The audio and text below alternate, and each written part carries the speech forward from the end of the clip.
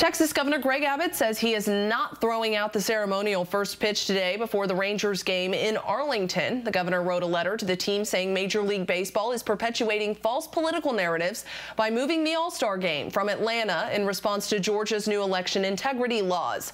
He says Texas is not seeking to host the All-Star game or any other MLB special events. When he announced MLB's decision to move the game, Commissioner Rob Manfred said he thought it was the best way to demonstrate their values as a sport, adding Major League Baseball fundamentally supports voting rights for all Americans and opposes restrictions to the ballot box. Katie Johnston for CBS 11 News.